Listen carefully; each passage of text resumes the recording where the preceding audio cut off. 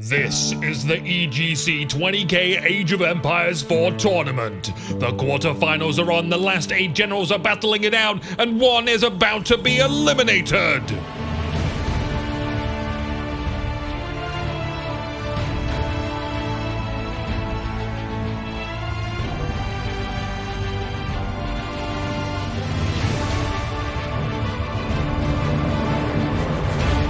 Welcome to Boulder Bay, a truly terrifying map to end a best of 5 on. My name's Anuki, the real one, not the clone, and settling in the west with fabrics made in blue, rebuilding France after their previous defeat, it's MarineLord. Crossing Lake Amaya full of slaughterfish, you can cross it by boat or a scroll of acrobatics. Leading the Abyssid dynasty dressed in the finest yellow silks, settling to the east, it's the Mista! There's a lot to digest here, but thankfully, we will likely have time to discuss it all. Boulder Bay typically starts with a fight over the waters until someone has claimed it, and then it's a battle on the land. That's just how the flow tends to go. Damn, this is a nice spot for a boar. Boars can be quite close to your starting location on Boulder Bay. However, the Abyssid dynasty cannot harvest boars, and neither should you. Let's do a quick Civ overview. Now, it's not my intent to hype the Hulk up, but there is no doubt we will see this very strong feudal age ship in play, and we'll talk about that when it comes out. The Abyssid dynasty do have 50% cheaper docks, but that won't really matter all too much. I would wager MarineLord will eventually control the waters. Nonetheless, the Mista will try to get whatever they can and not go down without a super soaker of a fight. The Mista likely knows this. That is surely their assessment too, so they might try and develop some extra attention to harvesting land stuff. Wow, another double deer spot right next to MarineLord. That's a lot of forest beef and aquatic beef. Boulder Bay is so rich in resources. So, since much of the battle happens on water to begin with on Boulder Bay, it does naturally encourage a second town center as well. But maybe the Mista will prioritize working on the land. This is such a huge forested area. Who knows though, maybe, somehow, potentially even a perchance, they'll conquer the water. I'd be eager to see that. Let's not write it off as an impossibility. I'm just trying to analyze the situation with the knowledge harbored in my skull of how this map and matchup plays out, and with the skills and abilities both generals have demonstrated in this best of 5 so far. Once the battle takes to the land, the Abyssid dynasty with their camels can reduce the power of cavalry. We'll keep it as simple as that for now. So we've talked about the map, we've talked about the matchup. I want to get into the skill assessment of the players. The Mista has shown a preference for defense over offense, but only as France. In fact, all of their losses are as France, with the exception of the previous match where they were still defensive, but they won as France. They're susceptible to early game pressure, which they faced from the Mongols and the English. I think the thing to take away from this is give the Mista some breathing room and they can bite. Boulder Bay has plenty of breathing room. Just on land, not on water. The Hulks that roam the water will no doubt be a challenge. So what about MarineLord? The most noticeable skill they've demonstrated is their focus on micro. That micro is a strong tool in the early, smaller battles as they get the most efficiency out of all of their units. Demonstrated both by their early English and Mongol attacks.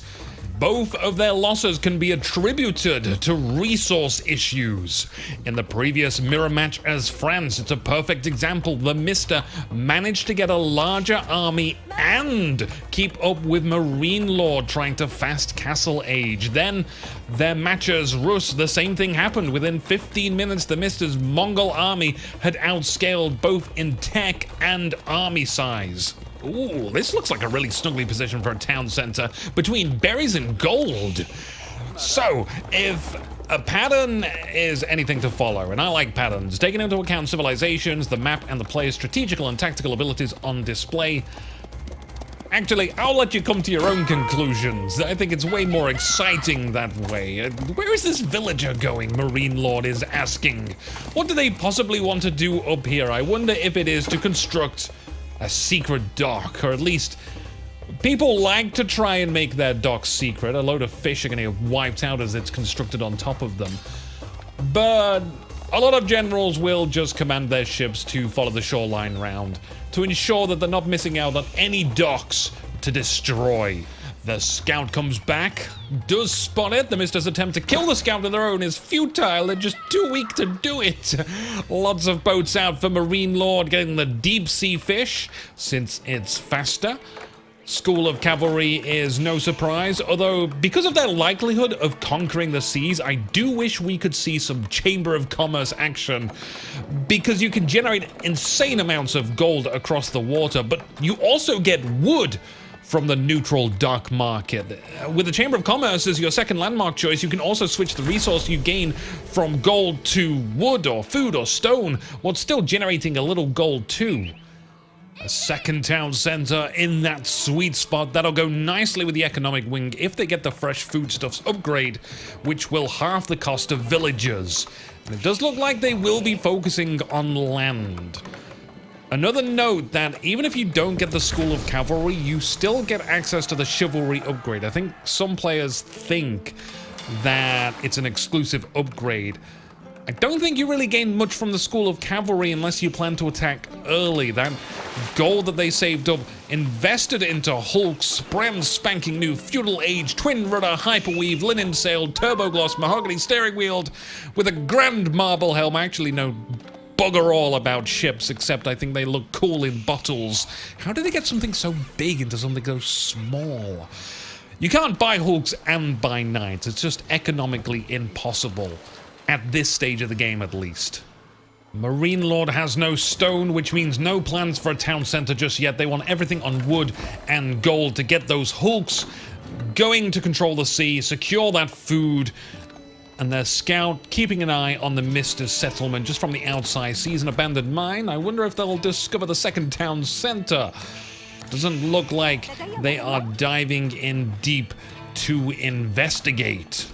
MarineLord might have a couple of problems here. Firstly, they are only getting food from the sea unless they try and open up trading, and we have seen barely any trading throughout the EGC. Already some Hulks getting in some attacks. Secondly, if and once they win the rights to overfish the seas, those Hulks can only attack things near the coast, and they eat up 4 population. If the game goes on for a long time, you can have a bunch of ships doing nothing. And I didn't want to mention this just in case I was gonna see some more fishing ships come out, but the Mista has kept 3 ships to a dock, not overly investing in fishing ships, so they can hide all of them inside the docks. Hulks, though, pretty capable of destroying docks. And as you can see, control of the sea is already going over to MarineLord. MarineLord just has to be careful not to overly invest in that front, since the Mista didn't either. In fact, the Mista is getting a couple of barracks. And they've collected a lot of sheep too. The best thing that the Mista can do on water is just to waste as much time and energy as possible.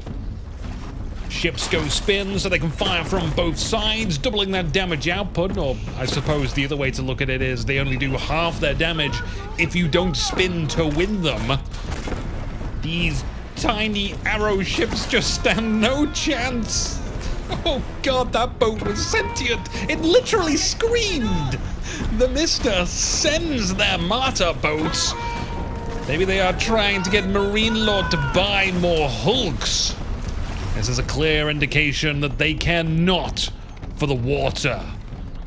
MarineLord has a scout escorting a knight, but I'm not sure what they hope to accomplish here. Blacksmith up for the Mista. Everything here looks like preparation for an attack. Maybe even in a few minutes. The Abyssid Dynasty don't need to research the tech for battering rams. They instantly get it in the feudal age. It's one of the reasons why they are pretty excellent at this stage of the game, the feudal age stage. And oh wow, I remember the first time this game came out. Wait, the first time? Was there another time it came out? What timeline am I in? Sorry, anyway, battering ram rushers were discovered at some point early on, and they were all the rage. Everyone was falling victim to them. And, you know, it was like 5-8 minute matches. And then for a short period of time, the Abyssid Dynasty was really tier S+ because of that free upgrade. Big wooden walls going down for MarineLord. 3 hulks almost finishing up a dock. The Scout and Night Bros are joining up with the hulks. There isn't much they'll be able to do. The Mista has 4 spearmen out ready to protect the villagers. But I think MarineLord, more than anything, just wants an escort for their Scout. See what the Mista is up to. The spearmen have got to be careful that they don't run in front of the hulks. I think a ballista shot from one of them is a kill shot. Oh, it is a thud in the chest. The Mista isn't too far away from the culture wing, which means they could get access to preservation of knowledge, which reduces research costs by 30%, or medical centers, which heals near keeps, which I have never seen used.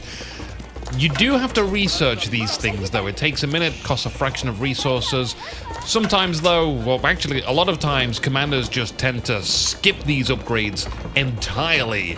More walls going down for MarineLord, locking themselves in. They feel the same way. An attack on land is soon. Was there any need to kill the boar? Gotta get those priorities straight. But who says MarineLord can't kill boars and build up their defenses at the same time? This is where the challenge is going to be for MarineLord. They've already spent over 1,000 gold on boats, which probably aren't going to have any further purpose in this battle. Meanwhile, we've got barracks going down in the corner and spring elves being built. This is where I would say it's imperative to reclaim that gold through their exclusive trade rights to the neutral dock market. But that's a payoff in 5 minutes' time. If they started now. MarineLord strikes with their army. A single knight. 3 spears is the exact number. The answer in a math textbook that they needed. The crowd goes wild. 5 barracks in total for the Mista. Battering ram also in the works. That attack is happening very soon. Quite the panic over here. Sweaty palms as MarineLord rushes to get those production buildings going. They have some resources to start getting units out, but they're already at the disadvantage. The benefits of Castle Age 2 will trail behind the Mista. And the battering ram moves up through the stealth forest to start knocking on the palisade wall, and we're finally going to see how much damage a battering ram can do to a wooden wall. There's some more villagers here, ready with wood in their hand. Let's see the plan. They're going to construct, in fact, a barracks, changing it out for the stables. Likely more men-at-arms. That's great because men-at-arms are fine at walking through the streets of the enemy. Spears get hurt by town centers and archers. There isn't any solid counter to men-at-arms that MarineLord can feasibly bring. They did get to the Castle Age, so it'll have to be men-at-arms versus men-at-arms. They can't get crossbows because, well, for one, they got 4 barracks, but they still need some way of dealing with the battering rams. Whilst that all goes on, though, there's going to be these spring elves chipping away at whoever is unfortunate enough to be chosen for a bolt of steel-tipped wooden lightning. The legendary Yellow Raiders are here, and they'll bash your house down, which is not bad for a target because most top players don't overinvest in houses. It's safe to assume MarineLord is within 10, 20 max population cap. Knocking down a house puts them over and stops units from popping out, so I mean, it's just a guess for the Mista as to whether it'll help or not. And they're correct, it does in this case. They've also freed up some space, less choke points, more room for units to move around. MarineLord will rush to get some houses so they can continue building up their garrison. It's such a tiny army, stunted in growth. Meanwhile, the Mista keeps adding to theirs. The town center is under siege. General MarineLord screaming to the soldiers, "Hold! Hold!" The only thing these men will be holding is the ballista bolt wedged in their stomach, clenching onto it with blooded hands, writhing in agony. The Mista does pull back. They'll want a clean engagement, not around the buildings. They want a wall in front of the spring elves more than anything. Great tactical clairvoyance demonstrated by the Mista. I'm actually gonna shut up now for a moment so we can just enjoy the ambience of war.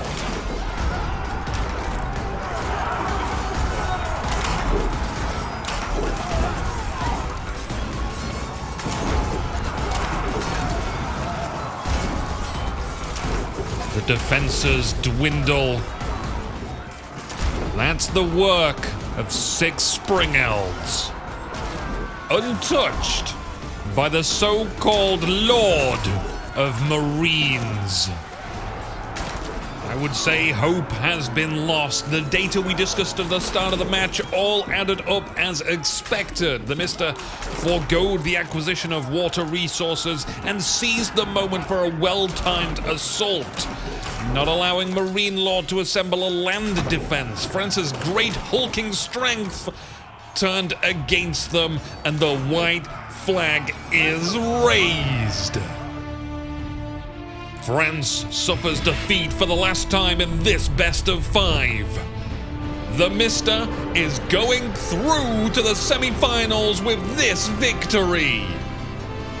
The competition is really heating up now, and I can't dawdle. There's more matches to analyze. I hope you'll join me and come along to the Ironcast Discord. For now, though, my name's Anuki.